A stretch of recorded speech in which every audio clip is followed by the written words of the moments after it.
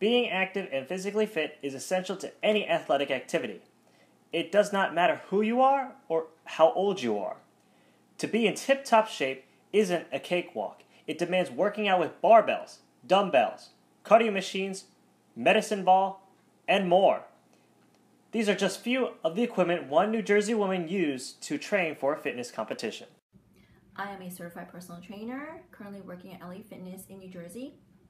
I have a number of certifications, one in corrective exercise, another one in sports performance enhancement, and another one in fitness nutrition. Evelyn Wong, a Somerset native and an alumni of Cornell University, will be taking the stage at the National Physique Committee East Coast Championships this coming Saturday in Wayne.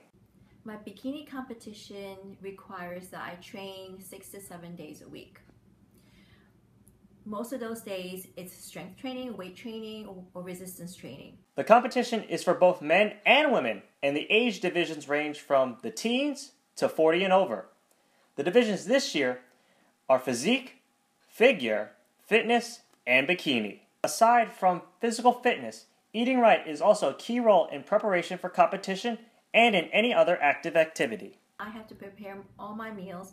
I have to eat small meals during the course of the day, and I have to watch what I eat. Everything is prepared at home. I can't go out and have a burger.